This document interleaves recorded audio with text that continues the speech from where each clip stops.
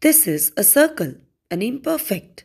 Well, this is Earth's imperfect circle. Earth is also not a perfect circle.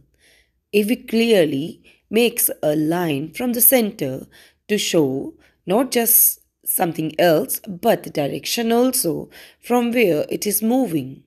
As the earth is rotating, we are facing the rise of the sun from the east and later in the west. Its north one is known as north part and south point is known as south point. So these are the four directions. This center line we can indicate as 0 degree, which is the equator. Well, the north part of this equator is known as the north hemisphere. Well, the equator is having the 0 degree, so it must be the starting point of the degrees. The south part of the 0 degree, or you can call it the bottom part, is called the south hemisphere.